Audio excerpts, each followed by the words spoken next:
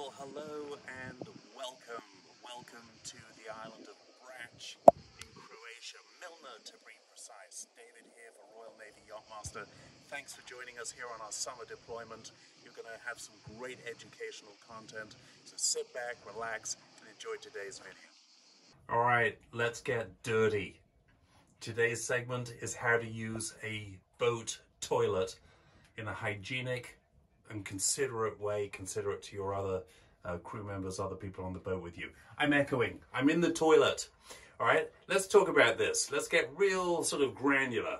Okay, over the years, I've been on boats where other guests have not been properly taught how to use a boat toilet, because a boat toilet is not like your toilet at home. And I'm going to show you how it works.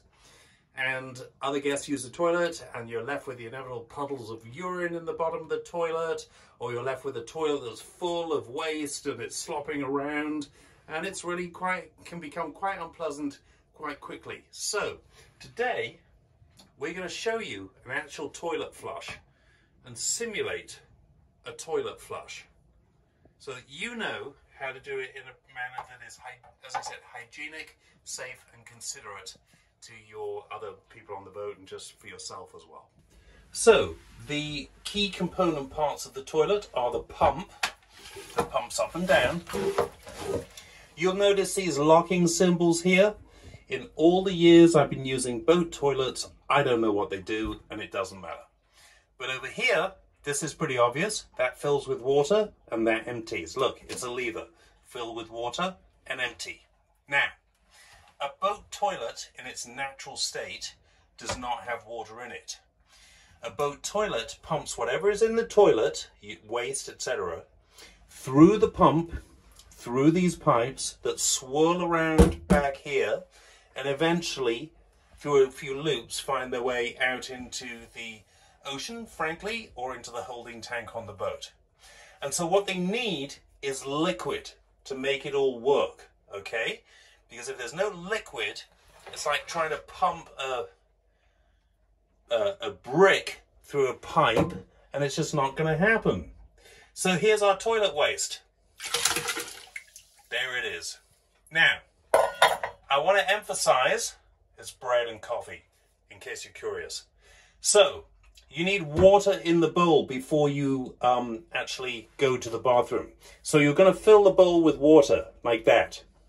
You're going to go to the bathroom and then you're going to start to pump it dry. There you go. All the waste is gone. But you are not going to leave the toilet like that, with urine and feces in the bottom and feces and urine all around the toilet. What you're going to do as the considerate boat guest or crew member is flick to seawater in.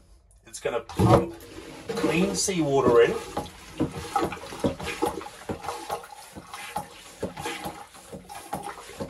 And by the way, it takes a little minute to pump all that waste through the pump, through the pipes and out over the side. So you want water to pump it through.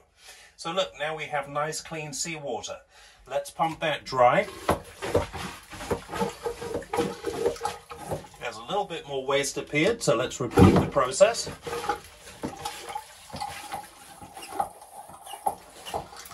Okay, nice and clean. And then if we're out at sea and the boat's going to be moving and sloshing around, let's pump it dry again. Nice and clean. And then the next person who comes in to use the toilet, before they go to the toilet, what do they need? Water. Water. You're going to pump some water in.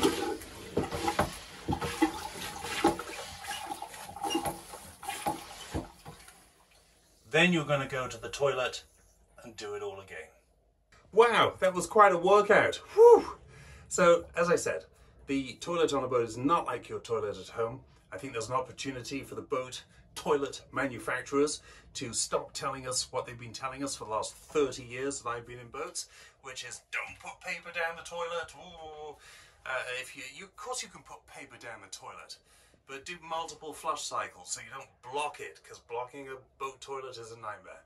Ladies, don't put any feminine products down it, because that's kind of guaranteed failure. So, all right, I hope that was helpful. Enjoy your vacation. Don't block the toilet. Well, thanks for watching.